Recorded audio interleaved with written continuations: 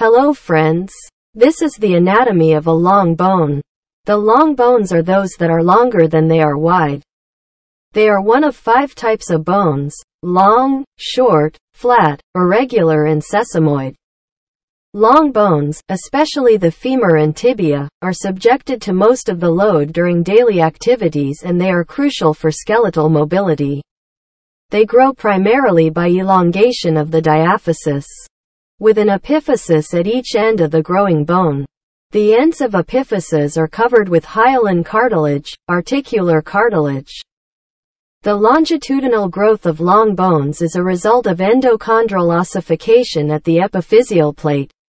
Bone growth in length is stimulated by the production of growth hormone, GH, a secretion of the anterior lobe of the pituitary gland.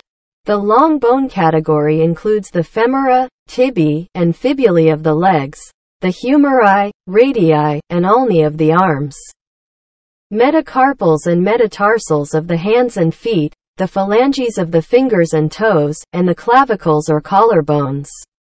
The long bones of the human leg comprise nearly half of adult height. The other primary skeletal component of height are the vertebrae and skull. The outside of the bone consists of a layer of connective tissue called the periosteum. Additionally, the outer shell of the long bone is compact bone, then a deeper layer of cancellous bone, spongy bone, which contains in the medullary cavity the bone marrow.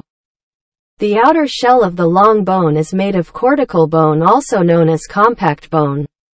This is covered by a membrane of connective tissue called the periosteum.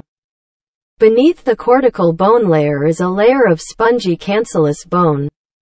Inside this is the medullary cavity, which has an inner core of bone marrow. It contains nutrients and help in formation of cells, made up of yellow marrow in the adult and red marrow in the child. That's all. Please comment and subscribe for more content. Thanks. Goodbye.